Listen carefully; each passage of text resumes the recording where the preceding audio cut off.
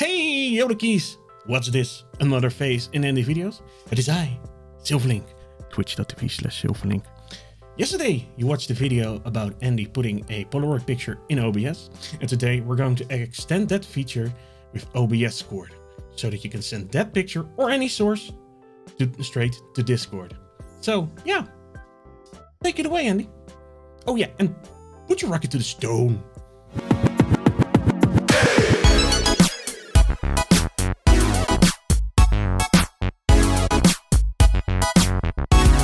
Right, so to get this all working, there are a few things that we're going to need to get. For this example, I'm going to be using the video that I released yesterday, which is the Polaroid Picture 2.0, which you can get from the Streamer.Bot website just here. I'll leave all the link in the description, you know how it is. All the info on how to install it is here, and also a video in case you get stuck. And then we need to download this actual plugin, OBS code, which will be available from our latest products section or in the products bit, and go down to tools. It'll be available just here. Obviously, it's not live right now for obvious reasons because people will be getting it, but as of this video, it will be there, so you can download it directly from there. So once you've got it downloaded, you will find a zip file. So we just need to right click it, and then we're just going to extract everything just in wherever, it's completely up to you. And then we're going to open up the folder, and we've got the install instructions, which takes you to the product page on the Streamer website, because all the instructions are there. And we've also got the Roundup install and the StreamerBot install, so you can use either one. Roundup is just standard LBE, but for this example, we're going to be using StreamerBot, as Polaroid Picture is only available for StreamerBot as of right now. So we've got this text document just here, so we're going to open up StreamerBot. So we've got StreamerBot just here, and we're going to left click inside of StreamerBot and go to import. Once that's selected, you'll be able to import a string just here. Make sure you are on version 0.1.3 or above, alright? Otherwise this will not work, so you'll just check this little bit. It'll tell you if you need to update, alright? So we're going to get this text document, and we can either drag and drop it like so into here. Might take a second, it'll load all the information there, or if you can't do that, just double click into the text document and literally Control A to select all, and then Control C, close it down, and you can paste it in there as well. And then you should get all this information here saying it's going to install this deck. Just press import, that's all done. And you'll get this little section saying Stream Up Tools just here with Stream Up Tools OBS code. So we just click into that, and we can get setting it up. So the first thing we need to do is, we don't edit anything in this top one here, so don't worry, we don't edit anything in the top one or the bottom one, okay? So we're only editing the ones in the middle, and this is just to customize it to your liking, so it's completely up to you. So the Discord webhook URL settings, hit the little plus sign next to it, and you get some information here that Silver's put in. So to create a webhook, you can look here. So if we just double click into that, we can actually copy this URL just here, press OK, and when I go on here, it'll take us to the Discord website, and we can read how to make a webhook, but I'm going to show you that as well, so don't worry. So we're going to go to Discord just here. Let me just load into a channel. There we go. So we've got Discord just here, and all we need to do is select the place that we want to use it. So I'm going to do the Lippy committee, and I'm going to press the down arrow, and we're going to go to server settings. So this can be in any server that you're a moderator. Then you need to go to integrations, and then you'll see webhooks just here. Select webhooks, and you can see I actually filmed this video yesterday, but forgot to turn my microphone on. So I'm just going to delete this webhook and make a new one. So I'm going to press new webhook. I'm going to call it StreamerBot. Yeah, we'll go with that. We'll select a channel that we want it to be in. So I'm going to put it in Andi's safe space, because it sounds safe there. And then we just press save changes at the bottom. Something we need to do is make sure we press copy webhook URL like so. So that'll say it's copied and it's all good to go. Jump back to StreamerBot, and we're going to zoom in, and you'll see set argument Discord webhook URL. We're going to double click that and select this value box at the bottom. Control A, delete everything that's in there, make sure there's no blank space, and we're just going to paste that link directly and press OK. There we go, webhook is set up, ready to go. You can obviously change where you want that bot to post the pictures to as well, that's completely up to you. So upload to Discord toggle switch. This is only if you want it to save to your computer and not just be uploaded to Discord as well. So if you want it to be uploaded to Discord, you leave it as true. If you don't, you just turn this to false just here, because you can use this plugin to basically save any screenshots to your computer as well. So that's that section. The next one down is OBS screenshot file location settings. So this is where it's going to save it to on your computer. So it tells you the default value. We need to put where we want it to be saved in here. So as standard, it's going to save it into your pictures folder, and it's going to create a folder called OBS cord. So if I go down into my pictures folder, you can see I've got an OBS cord folder here. If I deleted that, it's going to actually create a folder in there for me. So you can see I've deleted that. I'm going to minimize it, and we're going to leave it as standard. If you wanted to edit it, you just double click into it. Make sure you use backslashes as well when using a file location, and also in the final folder, make sure there's also a backslash at the end. Press OK. I'm happy with the default on that one. We're going to go to the next box down, which is the file name settings. So the default value is OBS code. So it's going to come up with the time and date first, and then a little dash, and then the name of whatever you want it to be. Here you could use some kind of variable. So if you want the image name so what somebody's written in the box, you can save that as a variable and add it in there, or it's completely up to you how you want to sort this out. I'm going to leave that up to your imagination and see if you guys can set that up. That'd be really awesome. Let me know how you get on. And then by the person that redeemed it just there as well. So I'm just going to leave it as OBS code. That's fine with me. If you want to change the name of the file, just change that there.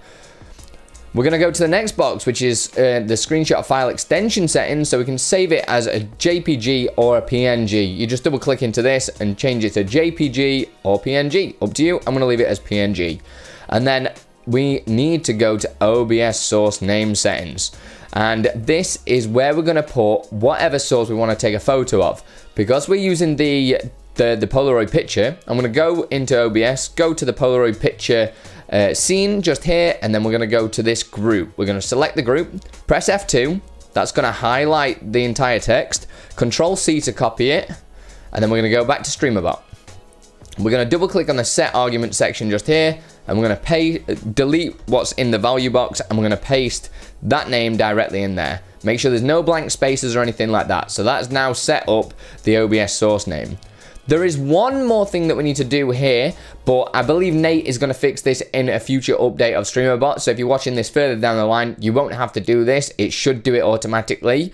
So when we double click into this execute code in, even though I've said do not edit anything in this group, right now we need to. So we're going to open up the execute code. You don't need to know what any of this means. Don't worry. It might look daunting, because when you press find refs, it's meant to get all the references and set it going, but hopefully this gets fixed, but it doesn't. So we need to manually add them. So we press the references tab at the bottom, and then we right click and press add reference from file. And it's going to take us to this file. Make sure it's the Windows, Microsoft.NET framework, and then version 4.0.30319. That should be the one that is there, or basically as up to date as that as well. You'll know if you're in the right place because it won't be able to add the files that we're going to search for now. So the files we're going to search for, we can just press this file, highlight this file name bit at the bottom, because this is going to automatically search for us. We're just going to type in system.dll, just there. Or even if we don't type full DLL, you can actually just do the auto select at the bottom here. So when I type in, I can just select it and press open. That's going to add that into there. We're going to right click again and add reference once again. And we're going to start typing in the bottom. So I'm going to do system.net.http.dll just here. So we're going to select that one. Make sure these are exactly as mine are. I'm going to leave all the references down in the description so you can just copy and paste them if you really wanted to. And then the last one we're going to add is system.runtime.serialization.dll just here. We're going to press that one, press open, and then we're just going to go back to the compiling log. And when we press compile, you should see building out the needed information, and it should say it's compiled successfully. Press save and compile. That is it. That's all set up, ready to go now. So we're going to close that group. Now that we've set all that command up, we never need to really change any settings there as long as we're using this same source for everything. You can copy it and paste this command as many times if you want it for different sources and stuff like that. You're more than welcome to. You can just duplicate it, change the settings, all that jazz. But for this, I need to add it to the Polaroid picture effect. So we're going to go to the Polaroid picture effect on the left hand side, and I'm going to go up to animate. We're going to open that. You'll probably see I added this little section here that says add OBS cord here. So that's exactly what we're going to do, just between these two delays. So we're going to right click on animate, go to add action, press action, and then on the drop down menu all the way to the bottom, StreamerBot Tools OBS cord. That should be the last one that you installed, so it'll be at the bottom. Leave run action immediately checked and press OK. Now you'll see it's in the wrong place. We need to select it, and we can either press Control and up, and that'll move it up one, or you can right click it, go down to move, and press up and down just there as needed. And if you want to, you can delete this one in here if you want to make it look a little bit cleaner. It's up to you. That was only a comment to tell you guys what to do. So we've got everything set up. It's all good to go. If I go to Discord, you can see I haven't got anything in this page right now. But now if I go to my OBS and fire up my channel point, which is take a photo, I'm going to put this is a test for YouTube. And if you remember earlier in the video, that file folder was empty. Will this work? It's going to fly, animate on screen, look all cool like it normally does. Look sound. If I go into my file location in pictures, you'll see it's created the folder just here. We can double click into it. We can open this picture if we want to. This is a test for YouTube. We've got it saved to our hard drive. We're never going to lose any of the memories. Remember, all your days streaming. And then if we now go to Discord, as if by magic, it's got all the info, the message that was on there, also the person that redeemed it as well, which is freaking awesome, and it's all good to go. Like I say, you can use this on anything, any source, anything that you want to take a screenshot of. It'll literally just take a screenshot in that moment, save it. So it doesn't have to be on a freeze frame or anything like that. It could be mid-gameplay, completely up to you how you want to use this and add it to any of your StreamerBot actions. Obviously, I know there's a little bit of a setup, but hopefully in the future when Nate releases an update to StreamerBot, you won't have to do the references bit and everything like that. I've got a load of cool ideas that I want to show you with using Polaroid picture and stuff like that. So just bear with me whilst I'm designing it and making it. I'm going to make it a nice, easy installer, just like we do with all the StreamUp stuff now. We're converting all the StreamUp stuff as well. Takes a long time, so if you want to support us at StreamUp, then consider joining Patreon or just doing a small donation when you do download our products, because it'll help us further develop the plugin and go, yeah, I don't want to give too much away, all right? Shh, shh, shh. But yeah, that's everything in this video. If you want to support me, then consider joining Patreon or joining the channel members down below. You know all that stuff, because these videos take me a long time to obviously make, all that jazz. And I'll see you in the next one, all right, guys? Put your rock over the stone. See you soon. I just want to say a huge thanks to all my patrons that help make this content full-time, make it free for you guys, and also a huge thanks to all my YouTube members. You guys are legends. Thank you so much for everything that you do for me and the community. Keep it up, guys.